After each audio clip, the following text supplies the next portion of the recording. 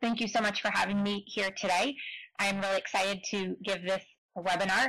I was here maybe 2 or 3 months ago and did a related wind webinar, but I promise this will be new and different content.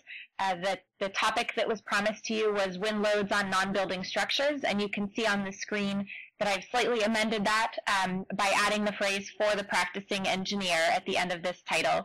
And while that's a lot of words in a title, I feel very strongly that at the end of this 2-hour session, my hope is that you leave with the ability to immediately incorporate portions of this webinar in your daily practice. So that will be the goal here. This will be very focused on our day in, day out practicing engineer with the focus on non-building structures. So we're not going to dig in super deep to your main wind force design of your building or even the components and cladding design of your building.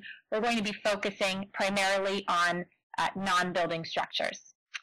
So with that being said, I'm going to go ahead and remind you, this is a slide that I've repeated a bit from the last webinar we had, but I'm going to remind you that NCSEA, who represents the practicing structural engineers, in 2011 provided a survey to about 10,000 engineers.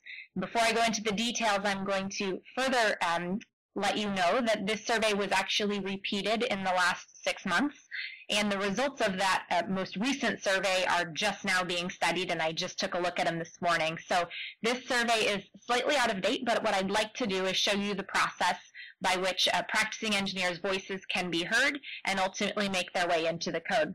So the specific question that I would like to focus on here today was, what modifications or additions would you like to see in the wind sections of ASCE 7? And there are the 5 most frequent responses are on the board. We're only going to be focusing today on one of those, but I will give you all 5 of the responses. The most common response was a request to simplify the provisions, and echoing that sentiment, there is a lot of consistency still in the survey that was just recently conducted that I alluded to earlier. While we aren't going to directly address provision simplification today, the goal will be to dig into some of the provisions that do exist in the code that are lengthy or wordy and try and pare them down a bit for you. Find ways to simplify or truly understand the intent of these provisions, so we will spend a little bit of time there. The next most common response was to go back to UVC. I will make no promises there.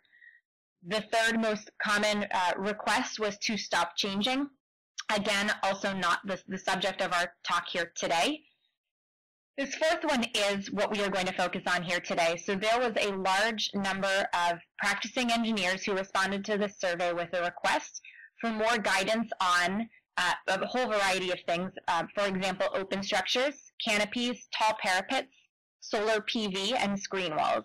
And you can see a theme there. These are the non-building structures that we don't get to choose whether or not they're on our buildings. They often are incorporated in our buildings.